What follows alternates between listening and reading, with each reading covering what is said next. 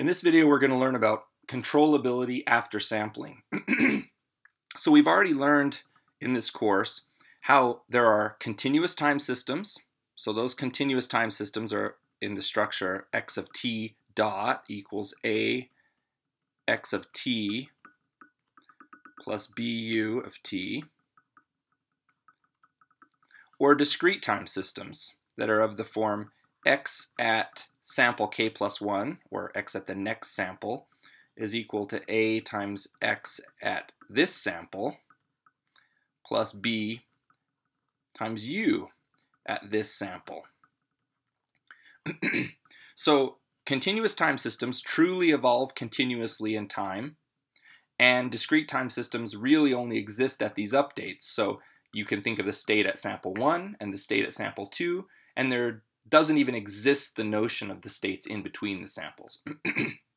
Now, we've learned controllability tests, whether that's to form a controllability matrix or it's to form a Jordan form equivalent and look at that structure. And we've seen that the tests for controllability of these two systems are almost identical to each other. So there's one more type of system that's actually the most important system that we deal with as engineers, and that's the sample data system. The sample data system begins with a true continuous time physical system, and then it somehow controls that using some sort of computer or microcontroller with a fixed sampling period t. And that sampling period t is commonly something like 1 millisecond, for example. But basically, we're going to only be able to read our sensors from our continuous time system every t seconds, and we're going to only be able to update our inputs that we're going to send to that system every t seconds, and then we're going to hold that input constant over the course of that next input with a sample and hold operation, usually from some D to A converter.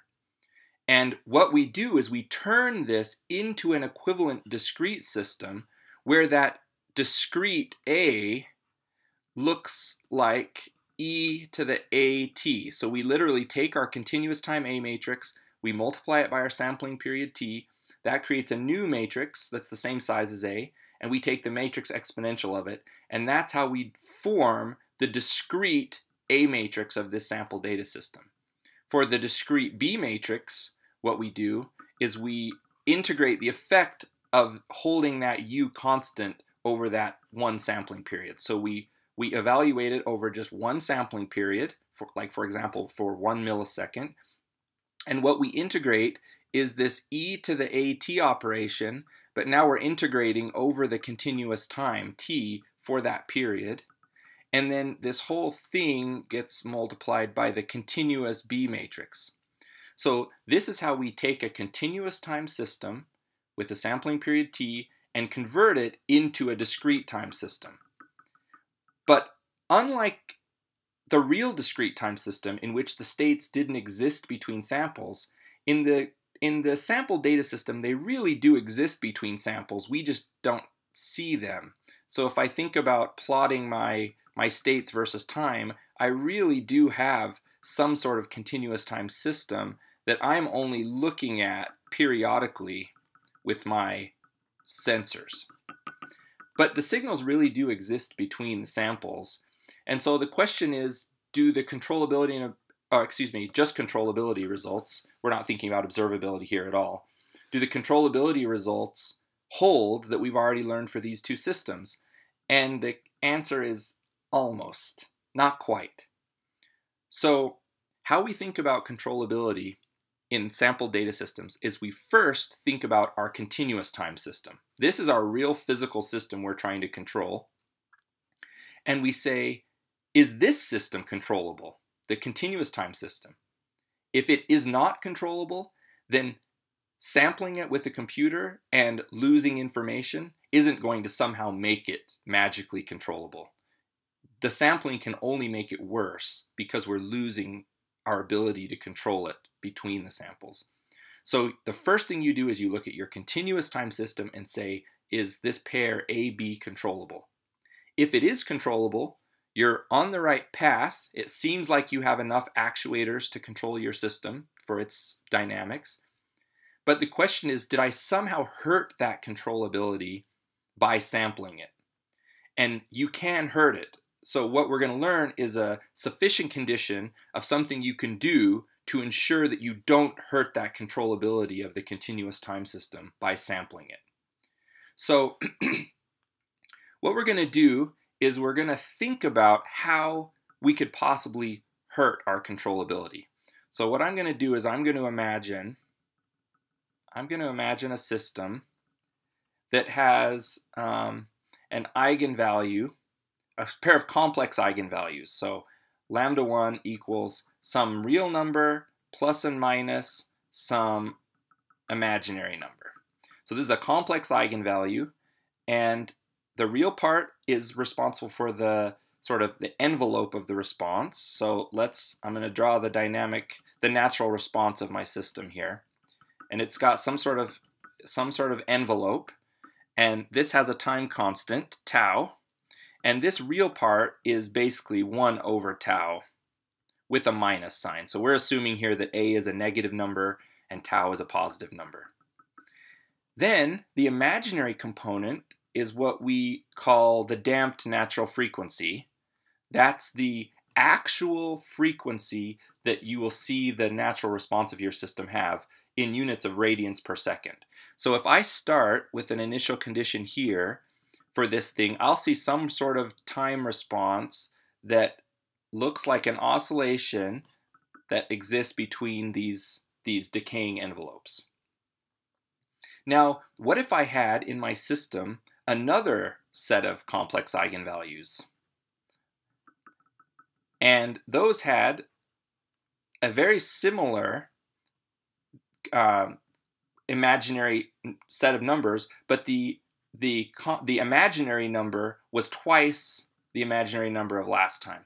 So if I just coincidentally had eigenvalues that were structured like this, what I would see is this next system's dynamic response would have the same envelope, but it would have twice the oscillation frequency. So what would happen if I started from the same place is I would oscillate 2 times for every 1 time the other one oscillated. Now, let's say I sampled here, so I knew where I started, and these 2 eigenvalues both started in the same place. And let's say just coincidentally, the next time I sampled, so my capital T, the next time I sampled was right here. So this first set of states oscillated like whoop to there. The next set of states oscillated woo, woo, woo, boom. But I didn't see any of that because that all happened between samples. So when I actually sampled, these 2 sets of states looked identical to me. So this is a case where when I go back and looked at my controllability in my continuous time, particularly if you think about doing it in the Jordan form, you can go back and watch the Jordan form video of controllability. You know, what my system saw when it said it was controllable is it basically said, I can distinguish these dynamics from these dynamics. But when I went to a sample data system, all of a sudden I can't distinguish those anymore because I lose the information in between samples, and at the samples those 2 happen to look identical to each other. And for me to conjure up these examples, I mean, think about what I did. I made the natural frequency, or excuse me, the damped natural frequency of the oscillation of these eigenvalues to be exactly twice that of the other. But you can, if you think about what I did, I could have done it 3 times faster or 4 times faster. And it also was important that my sampling period T was kind of a perfect interval of that information. So I'm trying to explain sort of an intuitive way of how you can lose controllability information through sampling. You start with a continuous time system that passed the controllability test. Basically, you said, I can somehow control these dynamics differently from these dynamics. But now through sampling, you've lost so much information that they don't seem different to you anymore. So now, how do we generalize that result for any system without conjuring up these sort of anecdotal examples? And the way we generalize those is we say, if the real part of eigenvalue I and eigenvalue j, if the real part is equal to 0, so first of all, what does this mean? If the real part of eigenvalue 1 minus eigenvalue 2 equals 0, that's another way of saying that the real part of eigenvalue 1 and eigenvalue 2 are the same as each other. So like up here, they were both A and A. So when I subtract them, they go to 0. So we're only talking about now cases like I've conjured up here where the real parts are the same. They're the only ones we have to be worrying about in this case. So if they are the same, what do we have to do to ensure something like this doesn't happen? So if this is true, then what we need to do to make sure our system stays controllable is we need to ensure that the imaginary part of eigenvalue I minus eigenvalue j, and actually we don't care about the imaginary part in total, we only care about the absolute value of the imaginary part. We don't care if it's plus or minus. We need to make sure that this thing is never equal to 2 pi over t times m for any m equal to 1, 2, 3, ... So basically, m can be any integer number starting at 1 and going up. You don't ever want this thing to be true. If this thing is true, then you will have some case like this where you're sampling and you're losing information. So this is a check that you do. You say, if my continuous time system is controllable, I look at the eigenvalues. If any of the eigenvalues have the same real part, then I look at the imaginary parts of those eigenvalues. And if those eigenvalues ever have this happen, then you are going to lose your controllability. And the way that you solve it, basically, is you pick a different t. So, for example, you might say, my microcontroller is fast enough to run so that t is 1 millisecond. But just totally coincidentally, based on my system's dynamics, that 1 millisecond causes me to lose controllability after I sample it.